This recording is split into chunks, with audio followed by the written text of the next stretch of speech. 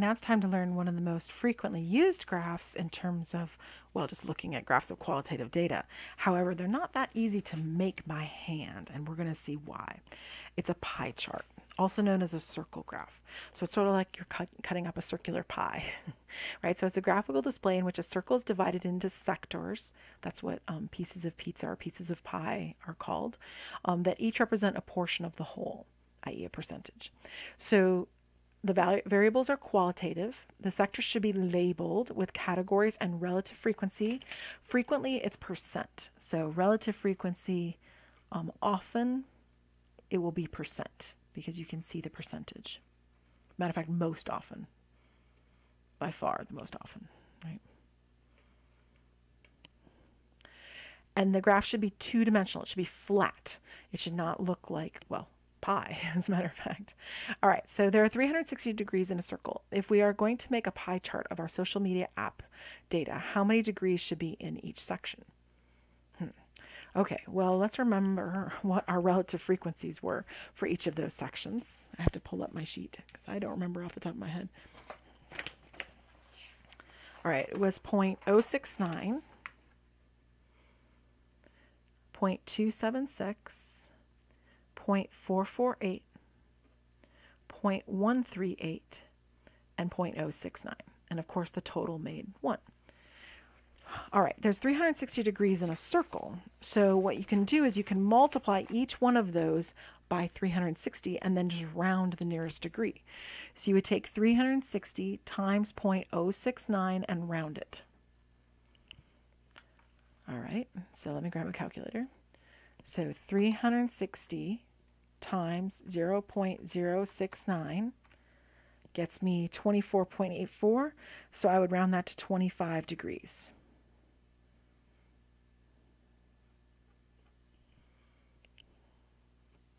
Okay, well, this is going to be tedious.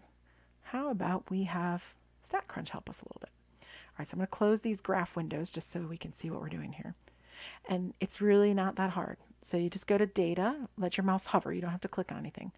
Click on Compute. Actually, don't. Let your mouse hover to Compute, and then finally click on Expression.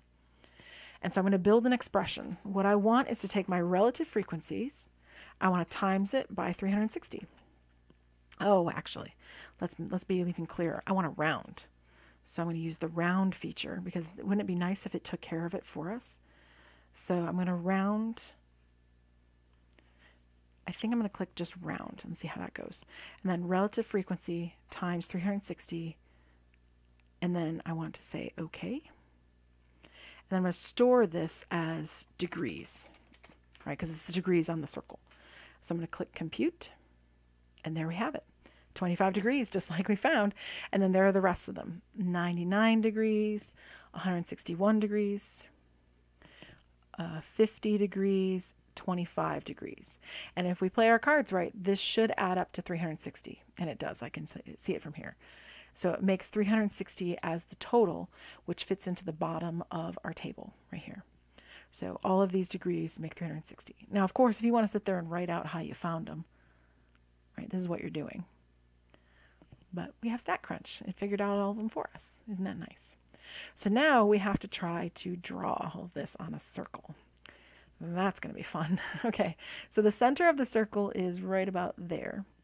So 180 degrees is the largest. It's straight across. So if I start at the top and go straight down to that center, 180 would be straight across. I don't want to go to 180. My largest section is 160.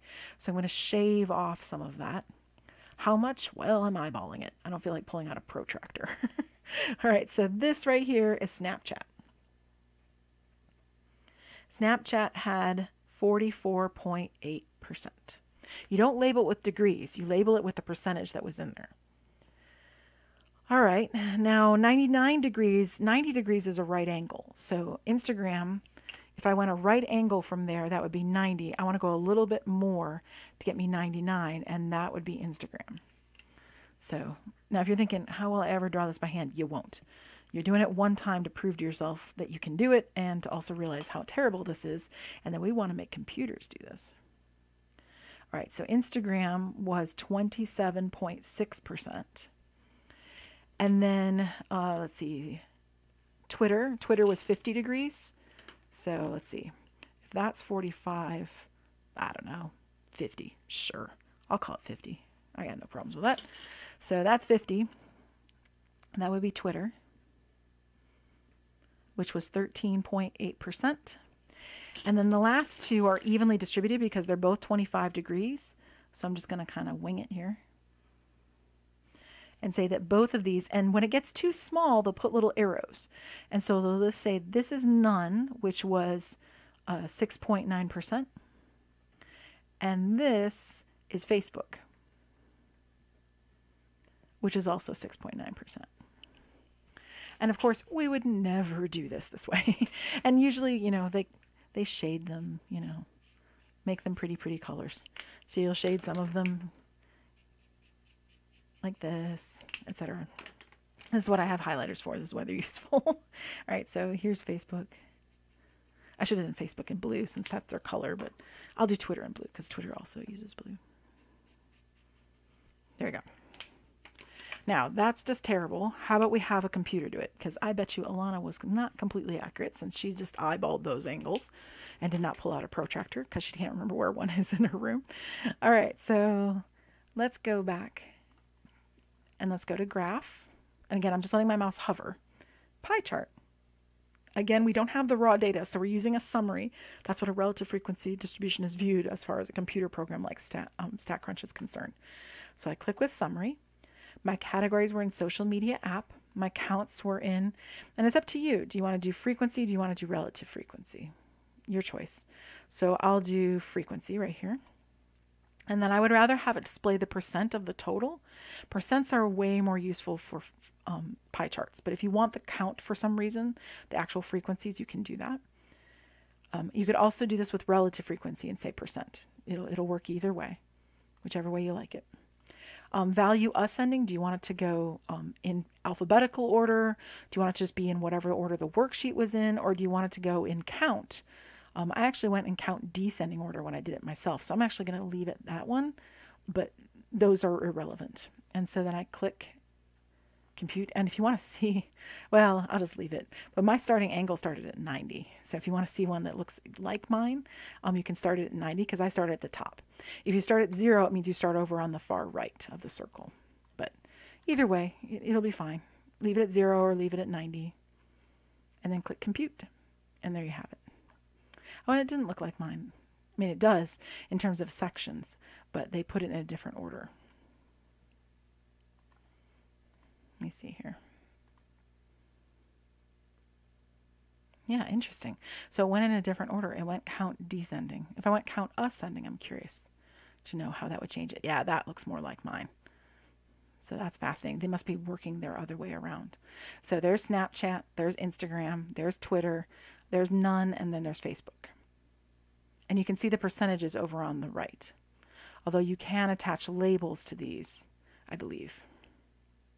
Actually, I'm not seeing that option in here. So I'll just have to leave it just like it was. There it is.